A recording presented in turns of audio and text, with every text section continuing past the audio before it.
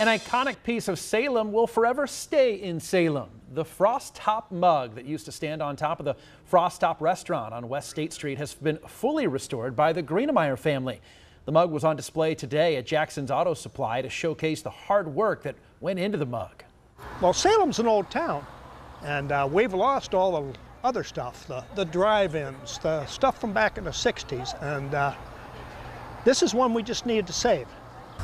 The mug will be on display next Thursday at 8 o'clock and all day Friday at Bailey Financial in Salem on East State Street.